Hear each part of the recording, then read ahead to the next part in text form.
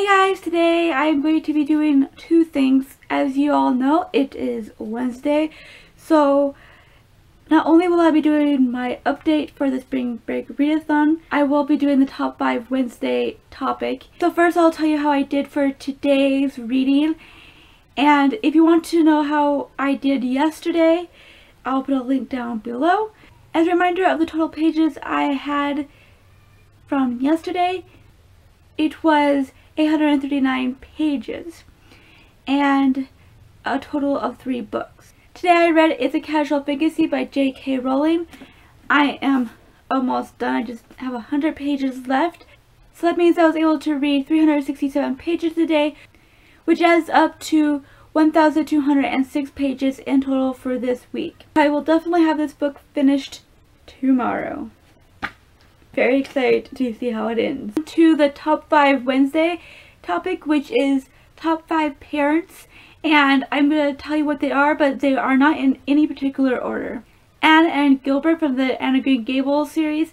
I think that their way of parenting was such a brilliant way, letting the children have the ability just to imagine and have a little bit of that freedom and not to constrain them with that. Yet they had this discipline and the ability to, say no when it needed to be. And of course it wasn't perfect, but you felt the love that came from their parenting. Matthew and Marilla, who adopted Anne. I chose these two because although especially Marilla didn't have such a easy time or knowledge enough to be the best parent, she loved Anne so much, and I saw it in subtle ways, and she just loved her, and Matthew loved her so much, and you could see that. And Brian from My Sister's Keeper by Jodi Picoult, and he's not perfect and he made a lot of mistakes. He knew that things were wrong, he didn't like it, and he was trying his best to keep an open mind towards Anna's lawsuit and what was going on, and he was just trying to love all of his children the best that he could, even through the hell that they were going through. Mr. and Mrs. Weasley, I've only read the first 2 or 3 books in the series, but from what I've seen of them, I think they're quirky, kind of weird, but lovable parents. Love their children very much, and they'll do whatever they have to take care of their children and to do best by them. And I just love their love for their children.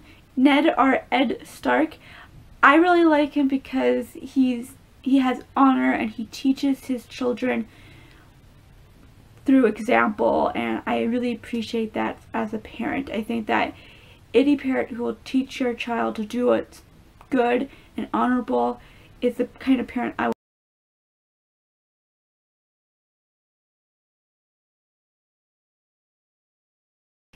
I think that any kind of parent who would show such a horrible example as Cersei did to her children and let them get away with all this crap that she did with Joffrey and all of that, and it was just, I would not want that kind of example for my children if I had children. And I know that if I ever were to have children, which I know I will never have, I would want the kind of example that Ed gave to his children. So that was my update and my top 5 for this week. Tell me down below if you're participating in the Spring Break Readathon and how you're doing, and what are some of your top parents in books. I would like to know. Thank you guys so much for watching, and I'll see you tomorrow.